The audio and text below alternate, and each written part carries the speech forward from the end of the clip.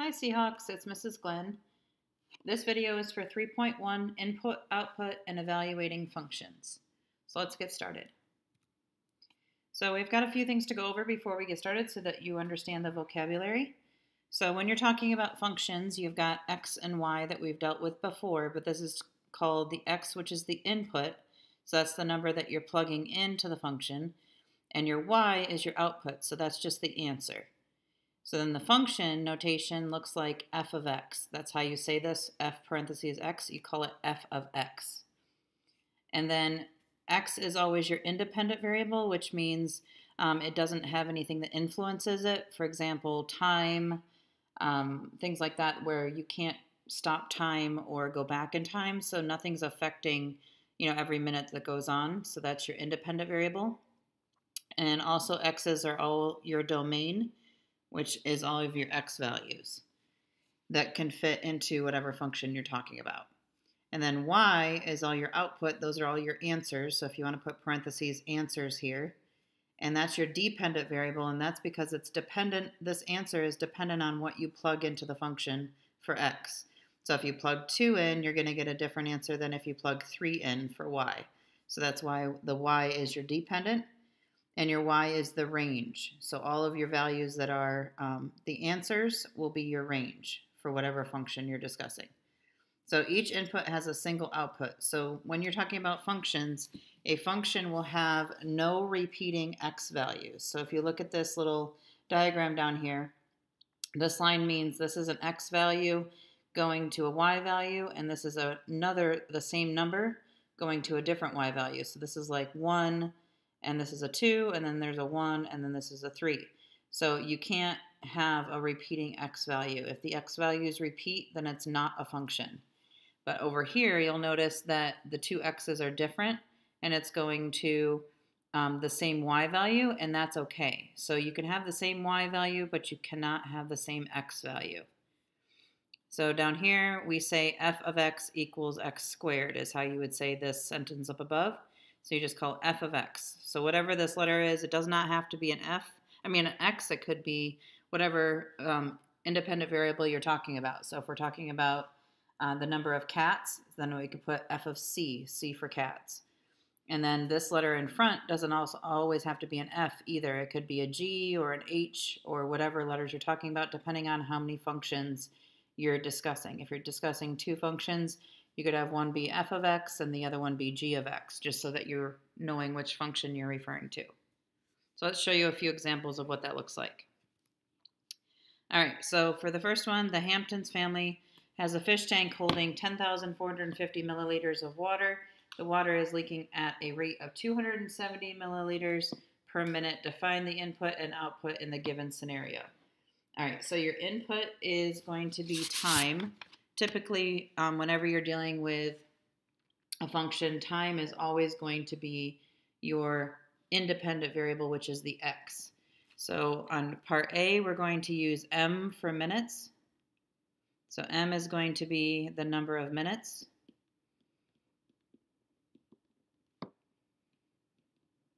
And then the other variable would be your y. So we're going to do f of m, because f of x would be the y, but because we're using m, we're going to do f of m, which is the amount of water.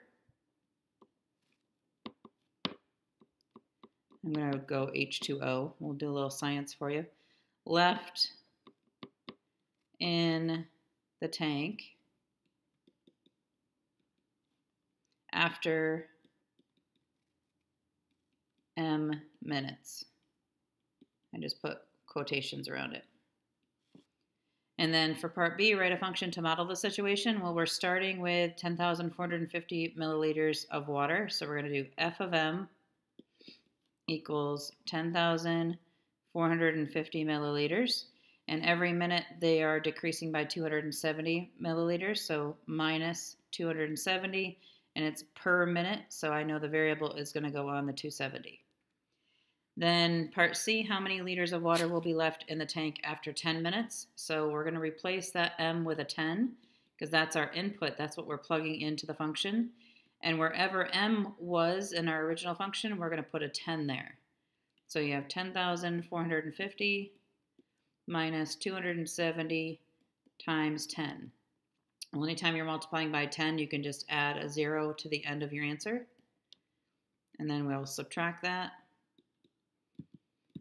And so you end up getting 7,750. But if you pay attention here, the units asked for liters, and this is in milliliters. So milliliters, there's more milliliters than liters. So we would just have to divide by 1,000 so that we can get it back to liters. And when you divide by 1,000, you end up getting 7.750.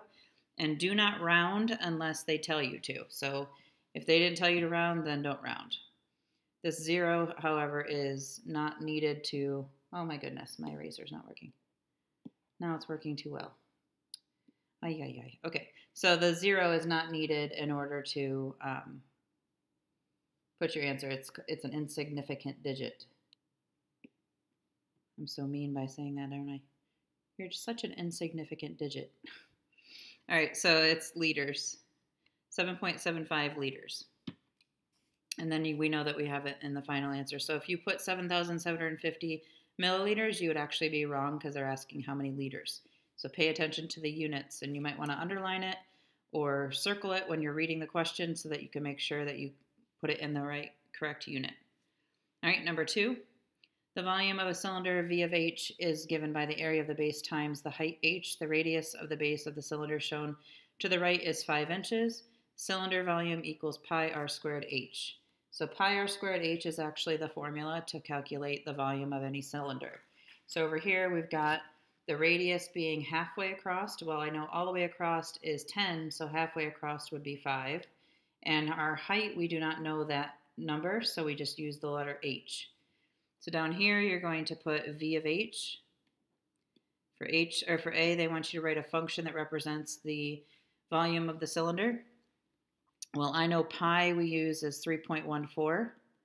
So instead of writing the pi symbol, I'm going to use 3.14. They told us in this scenario that radius is 5. So I'm going to use times 5 squared because the radius was squared in the formula. And H we don't know, so we just leave it as an H. So then we're going to calculate anything we can calculate. So this turns into a 25. The H comes down. 3.14 comes down. Now we can multiply these two because they're like terms. So when you multiply 3.14 times 25, you get 78.5. And H just tags along because you can't multiply it with a number. So 78.5 would be what V of H equals. And that's our function for this scenario. I don't like that that's too close to my V of H. Hold on. Let me fix my equal sign. And my 7 for that matter, I guess. Move it over a little bit, Mrs. Glenn. That's better. Okay, 78.5. So now for B, it says find V of 3 and tell what happens. So V of 3 just means we're plugging 3 in wherever H is. So we're going to rewrite it as 78.5, but instead of writing H, we're writing a 3. So when you calculate that, you end up getting 235.5 cubic inches, and it's cubic because there's 3 dimensions. There's the area of the base, and then there's the height and the width.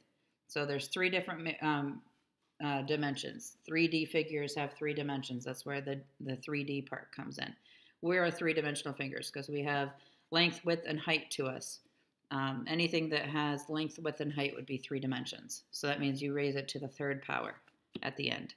So now this part of the problem also says, and tell what it represents.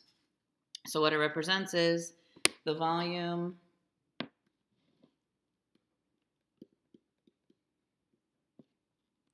of a cylinder with a height of 3 inches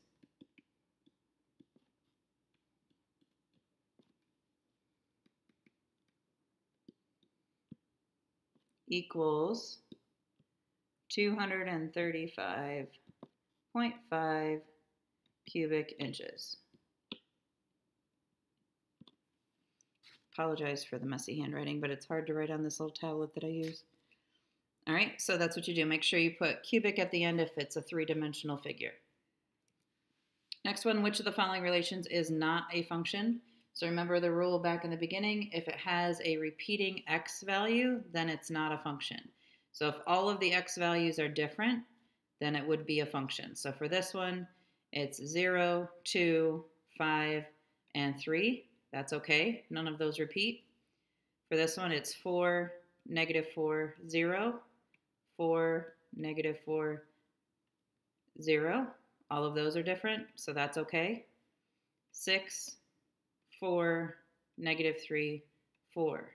So we have 6, 4, -3, 4. Because these two repeat, then it's not a function. So it should be C, but let's just make sure D also does works. So -3, 2, and 5, -3, 2, and 5 are all different numbers. So the only one that is not a function because it repeats the number 4 would be the letter C. And last one, consider the following relation. Which ordered pair could be removed so that the relation is a function? So remember, our x values cannot repeat. So are there any repeating 1s? No. Are there any repeating 3s? Yes, these two repeat. Are there any repeating 6s? No. Are there any repeating 7s? No. So 3s are what we're going to need to get rid of. But which one would you get rid of in order for you to have a function? Well, remember, it doesn't matter if the y value repeats. So most of you are probably thinking, oh, you should remove the 3, 11. Well, actually, that doesn't matter because y can repeat as much as it wants to, or it doesn't have to repeat at all. But 3 can't. So you either can pick 3, 8 or 3, 11. Either one, if you remove it, will make the rest of the set of numbers a function. And that is the last one. Go Seahawks. Woo!